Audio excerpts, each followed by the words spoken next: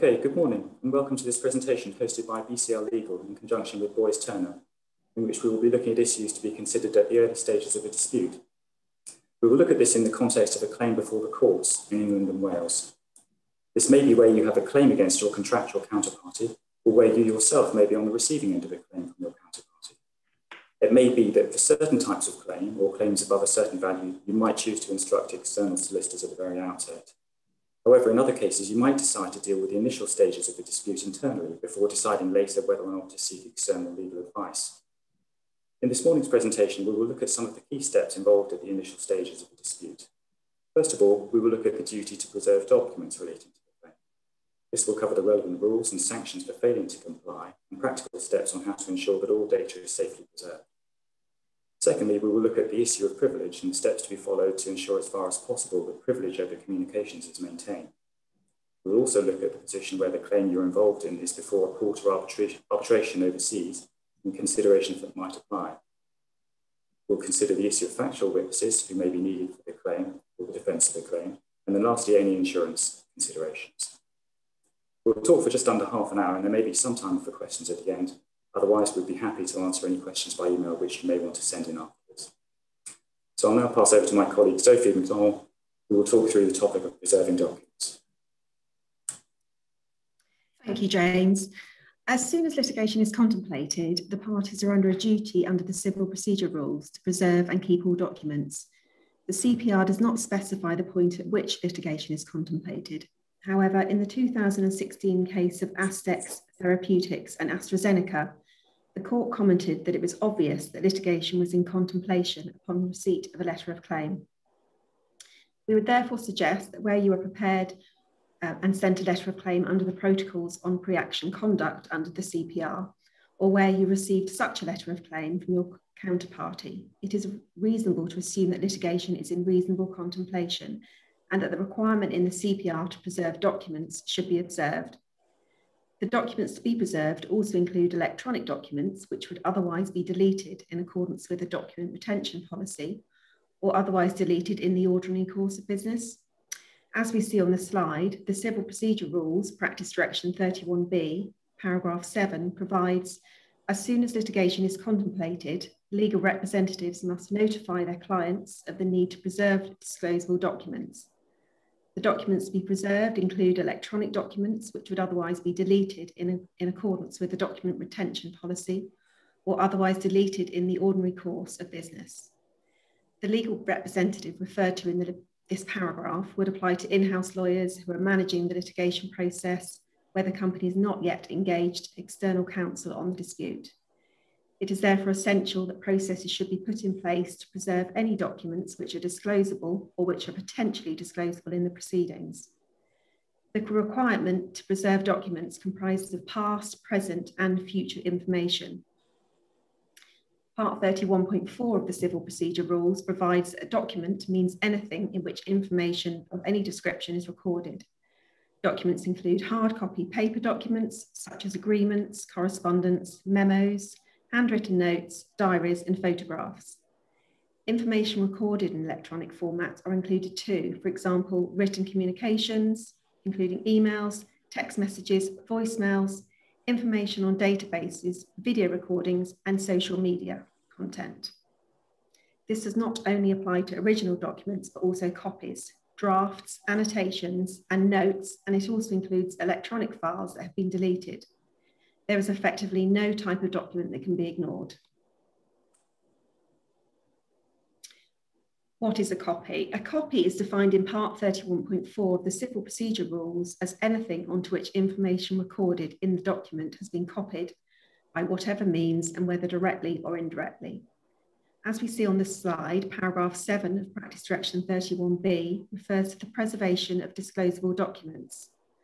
I've set out on the slide the terms of CPR 31.6, which define the test for standard disclosure, and that is, standard disclosure requires a party to disclose only A, the documents on which he relies, and B, the documents which adversely affect his own case, adversely affect another party's case, or support another party's case, and C, the documents which he is required to disclose by a relevant practice direction. At the very outset of a dispute, whether it's a claim with your company is bringing or whether your company is defending a claim brought against it, it may not be clear precisely what documents will be disclosable. Under the CPR, as the full detail of the claim may be unclear and the potential defences may not be known and may develop over time. In order to comply with the CPR, duty to preserve disclosable documents, it is advisable to take a safety-first approach and cast the net widely while preserving documents which may be potentially relevant to the dispute. For example, where there's been a team involved in the relevant contract or transaction, which is now the subject of the claim, all members of the team should be asked to take steps to preserve all documents in connection with the relevant contract or transaction, whether or not these documents later turn out to be disclosable. This may require the preservation of vast amounts of data in the case of a complex or long-term contract or transaction, or where there are a number of related contracts. The key is that as many potentially relevant data should be harvested at the outset, and from this universe of documents, the exercise of determining which of the documents are disclosable can be carried out at a later stage. I will come on to the practical steps around document preservation later. In relation to standard disclosure, CPR 31.7 requires you to make a reasonable search for documents which meet the test for standard disclosure. The disclosure obligation requires you to disclose documents that are no longer in your possession, as they've either been lost or disposed of prior to litigation. At a later stage in the process, it will be necessary for a representative of the party, and which may be the in-house lawyer managing the claim, to sign a disclosure certificate, which is supported by a statement of truth. This will confirm, amongst other things, the reasonable steps have been taken to preserve potentially relevant documents. Proceedings for contempt of court can be brought against a person who signs or causes to sign a false disclosure certificate without an honest belief in its truth. It's therefore extremely important that the preservation obligations are followed. Consideration needs to be taken in relation to staff leaving an organisation, ensuring the laptops are not wiped and documentation is captured before employees leave a position.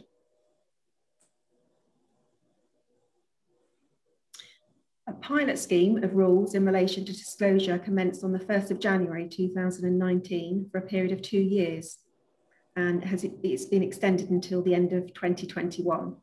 Thereafter, it's likely to be made permanent. The disclosure pilot scheme applies to claims dealt with by the business and property courts within the High Court. I won't go into a huge amount of detail on the scheme. However, I wanted to flag that the scheme has imposed an additional obligation to suspend the destruction and or deletion of documents relevant to the litigation, either in accordance with a document retention policy or in the ordinary course of business. The preservation duties include an obligation, first, to suspend relevant document deletion or destruction processes for the duration of the proceedings. Secondly, to send a written notification to all relevant existing employees, but also to former employees, where there is a reason to believe they hold disclosable documents no longer in the party's possession. And thirdly, to take reasonable steps so that the agents or third parties who may hold documents on your behalf do not delete or destroy documents that may be relevant to the issue in the proceedings. As I mentioned earlier, it's important that appropriate steps are taken to identify and preserve all documents that might be relevant to the dispute. In practice, it will be for the individual members of the team who are connected with the matters, which are the subject of the claim, to ensure that they retain all potentially relevant documents and do not destroy any documents. It is therefore advisable to write to each employee explaining the obligation to preserve documents and asking them to take all steps to ensure that all documents are preserved and not destroyed. It is also advisable to ask the employees to countersign your letter to confirm they have understood their obligations and that they will comply with them. They should be asked to take the following steps immediately. To take all necessary steps to preserve and make sure they do not alter, delete, destroy, or throw away any paper or electronic documents. They should not delete any documents, including hard copy documents, electronic data, and telephone messages. They should keep all electronic devices containing such information or documents. To guarantee a paper trail is kept, you should ensure that the notifications are signed and returned to you, and reminders should be sent at appropriate intervals if no response is received. It's important that all steps in relation to disclosure processes are recorded, as the court may ask to see evidence of the steps that have been taken. Where potentially relevant data is held on shared or central servers, you may need to get assistance with your IT team to preserve this data. It's also important to be aware that the obligation to ensure the documentation is preserved continues during the duration of the litigation. I'll now look at the sanctions which may be imposed by the court in the event that the obligation to preserve documents has not been met. If you fail to adequately preserve disclosable information, you could face a dispute in relation to the extent of compliance, which could include adverse inferences if you have not been able to produce the information you'd ought to have been able to produce, the striking out of part of your case, an order from the court to provide an explanation as to why documents have not been preserved, or a wasted costs order. The following cases highlight some of these sections. First, in Earls and Barclays Bank, Barclays managed to successfully defend the claim against them. However, they were only able to recover 25% of their costs, mainly because they failed to carry out full disclosure. The case was a simple factual dispute, and the bank failed to disclose electronic held material in their possession. It was apparent that if the documents had been disclosed, there would not have been the need for a time-consuming, expensive hearing. In the judgment, the judge disapproved of the conduct of Barclays and its lawyers for their conduct and the failure to preserve documents. The judge made comments that solicitors owe a duty to the court as officers of the court to make sure, as far as possible, that no relevant documents have been omitted from their clients' lists. The case is an extremely important reminder to litigants and their lawyers that the way in which a case is prepared can significantly affect the overall financial outcome. In the Glaxo case, following deletion of an electronic platform, which led to the destruction of documents, the defendant failed to explain how the deletion occurred and that they were not aware of the need to preserve the said electronic platform. The judge in this case noted that it would serve a real purpose for the court to know this information, namely to enable the court and the claimants to know what had happened and whether there was a possibility that a serious error had occurred. It is clear, therefore, that when managing the claim, it is very important to pay close attention to the requirements around document preservation to ensure that compliance is achieved and in order to avoid sanctions being applied. I'll now pass you back to James on the topic of preserving privilege of communications and documents. Thanks, Sophie. An important issue when a dispute has arisen is the need to ensure that privilege in privileged communications is maintained and to ensure as far as possible that there is no subsequent waiver or loss of such privilege. Whilst there are various forms of legal privilege, we're essentially concerned here with legal advice privilege and in particular litigation privilege. Where a communication is privileged, the party to which the privilege belongs will be entitled to withhold the communication from inspection in the court proceedings. Before we look at the practical steps that can be taken to help preserve privilege in communications, it is worth spending some time recapping on the key aspects of these two forms of privilege, so that we can put these practical steps to preserve privilege into context. There are various definitions of legal advice privilege which have been given in the reported cases over the years, and these have been reformulated as the law in this area has developed. In the slide, we have set out the most recent formulation, which was given in the decision of the Court of Appeal at the beginning of last year, the judicial review case involving the Civil Aviation Authority in Jet 2. As we see on the slide, the court summarised that for legal advice privilege to apply, there must be a communication, whether written or oral, between a client and a lawyer or a lawyer and his client, made in confidence for the dominant purpose of giving or obtaining of legal advice. The key part of the case for the Court of Appeal to decide was whether the purpose of the advice must be the dominant purpose. And the Court of Appeal held that indeed it must be the dominant purpose of seeking or obtaining legal advice. This therefore represented the development in legal advice privilege. Importantly, of course, this also applies to in-house lawyers being asked to give and giving legal advice to their internal clients, but it will not apply where they are providing commercial advice or advice not relating to their function as a lawyer. It should also be noted that this also covers foreign in-house lawyers who are not qualified in England and Wales. in last year's commercial court decision in PJSC Tatneft, it was held that legal advice privilege extends to foreign in-house lawyers, here Russian lawyers, and the court won't look into the qualification of the foreign lawyer. The issue as to who is the client was an important element of the Court of Appeal decision in Three Rivers and Bank of England No. 5. The liquidators of BCCI brought proceedings against the bank for misfeasance in public office relating to its supervision of BCCI before its collapse.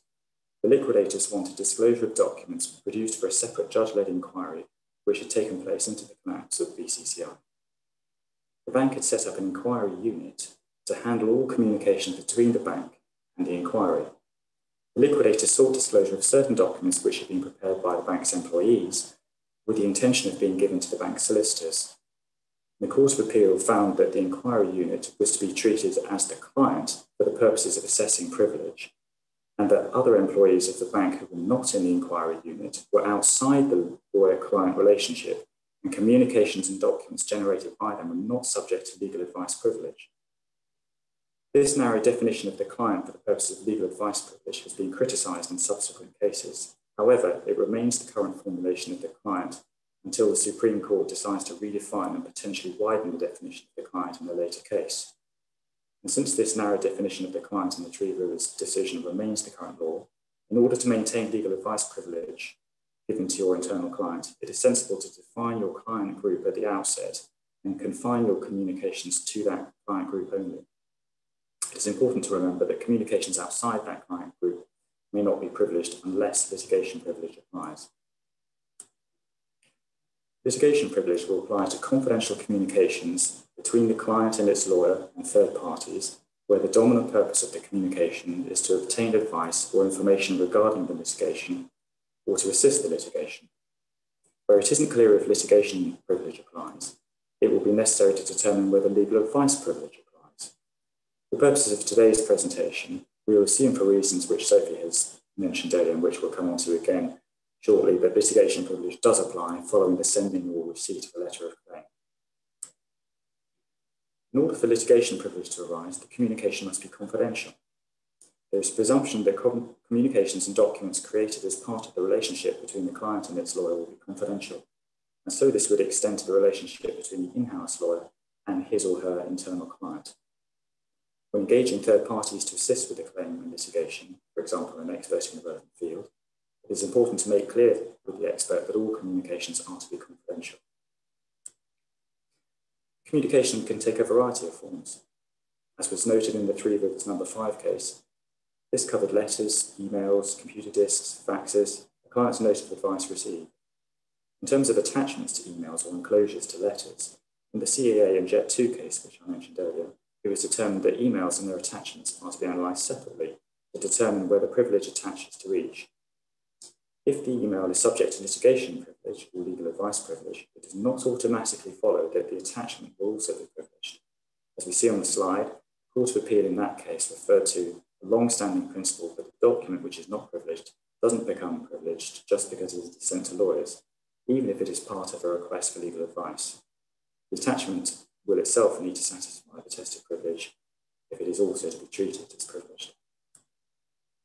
As we've seen, one of the elements of litigation privilege is that litigation must be ongoing or in reasonable contemplation. What does this mean? This has been described differently in the reported cases. In the leading case on litigation privilege, War and British Railways Board, the Court of Appeal cited with approval a passage from an earlier case in which reference was made to documents produced at a time when litigation was in reasonable prospect. In the Court of Appeal decision in Jarman and Lambert and Cook, Lord Justice Semming said that a mere apprehension of litigation generally is not sufficient. As we see on the slide, and as Sophie mentioned earlier, in the Aztecs and AstraZeneca case, Chief Master Marsh described as an obvious example of litigation, being in reasonable contemplation, the receipt of a letter of claim. In our presentation today, we are proceeding on the assumption that you will have either issued a letter of claim or received a letter of claim from your counterparty. And following this decision, it is appropriate to consider that litigation is in reasonable contemplation and that this element of the definition of litigation privilege has been satisfied. And of course, litigation privilege will also apply while the litigation is ongoing. As I mentioned earlier, War and British Railways Board is the leading case on litigation privilege. One of the issues in the case was whether a certain report was protected from disclosure by litigation privilege. The report had been prepared by 2 officers of the Railway Board after a collision resulting in the death of a locomotive driver, whose widow had later brought litigation.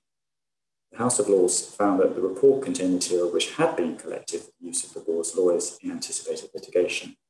However, the court also found that it could not be shown that this was the dominant purpose of the report, so litigation privilege did not apply to it. The document may be created for more than one purpose for litigation privilege to apply, but the dominant purpose for creating the document must be actual or anticipated litigation. Privilege may be lost if the communication or document loses its confidential status. In the context of documents and communications created by company employees, this would involve documents or communications being sent outside the company. It would hope that instances of any unauthorised sending of confidential materials outside the company would be rare.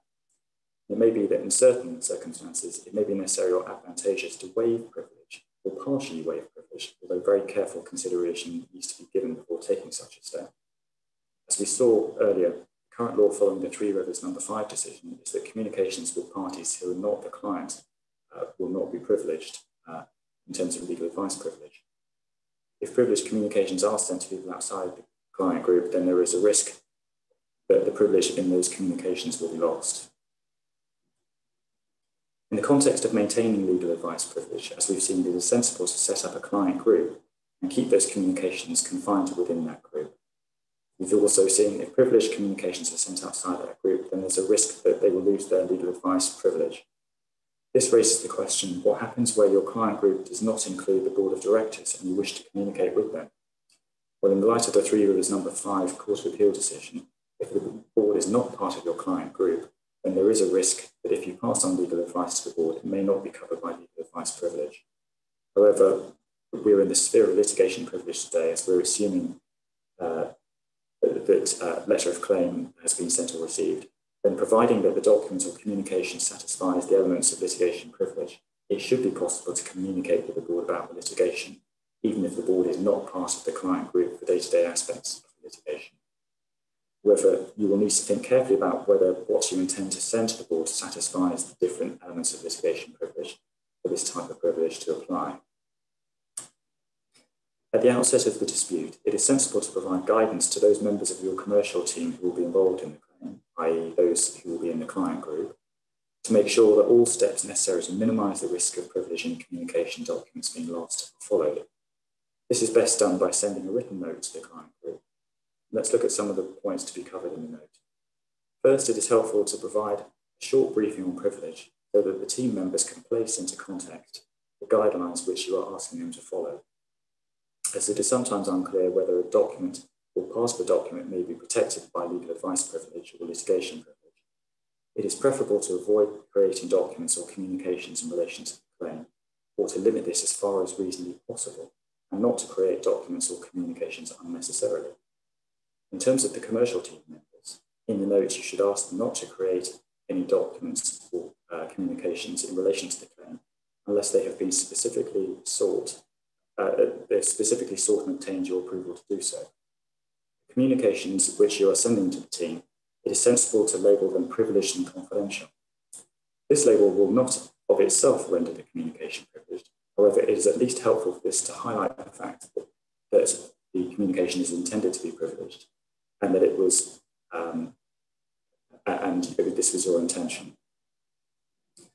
For emails which you are sending to your commercial colleagues, you may want to add the instruction, do not forward or share, again, in order to reduce the number of communications being sent. Further, if there is a debate as to whether the communication itself is subject to litigation privilege, but may instead only be subject to legal advice privilege, we've seen that if communications are sent outside the client group, they may lose their privileged status. Likewise, in their email response to you, where you have asked for a response, the commercial team should mark their email privileged and confidential. The team should avoid expressing views about the claim and should confine communication to factual matters. Similarly, members of the commercial team should avoid sending offline written communications amongst themselves, as they may not meet the test for litigation privilege. The group should be reminded that the claim must be kept confidential and is not discussed with anyone outside the company unless, for example, they have been expressly asked to deal with a particular third party, such as an expert, in relation to the claim. As your role may be split between providing legal advice and dealing with commercial matters, it is helpful wherever possible to separate communications on legal matters from separate commercial issues so that, again, it is clear what will be privileged. As we've seen for litigation privilege to apply, the dominant purpose of the document must be the claim or the litigation. When preparing reports, you should ensure that when assessed objectively, the dominant purpose of the report or document is indeed the litigation, so that litigation privilege can be asserted.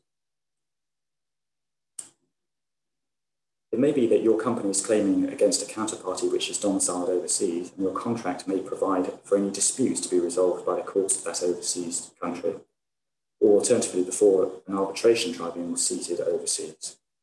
Or you may receive notification of a claim from your counterparty threatening to bring a claim in that court or arbitral tribunal. In these circumstances, it is important to understand from the very outset the rules of privilege which will apply to your communications about the claim, so that you do not create any documents which may later be disclosable in those proceedings. Whilst other common law countries may have rules on privilege which may be similar to our own, in civil law jurisdictions and other countries, the concepts of privilege may be very different. It may be that in some jurisdictions, the ability to withhold documents from disclosure may be very limited. It will therefore be necessary to obtain local law advice on this issue straight away. It may be clear at the outset which employees are likely to have factual information about the claim and who may subsequently be factual witnesses in the case. You should ensure that you are kept informed in the event that those employees are leaving the company for any reason. If such an employee is leaving, you should endeavour to meet with that person and obtain their evidence about the claim. You should also try to reach agreement with them for their continued cooperation once they have left the company, and their agreement to provide a formal witness statement in future.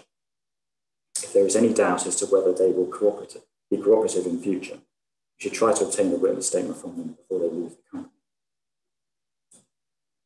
Lastly, very briefly, it may be that the claim which the company is bringing or the claim which it has received from its counterparty is of a type or value which means that you will need to notify your insurance team. You should notify your insurance team at the very outset. So to wrap up, we've seen that the key considerations at the beginning of a dispute following the sending or receipt of a letter of claim will be the careful attention that will be required to the obligations to preserve disclosable documents in order to avoid the sanctions that may be imposed if these obligations are not met. It will also be very important to ensure, as far as possible, that privilege of future communications and documents is maintained. And having put in place measures to ensure that these matters are in hand, you will have a good platform from which to move forward with the claim or defence, or to instruct an external counsel if you wish to take that option at some later point in the case. Thank you, and that completes our presentation.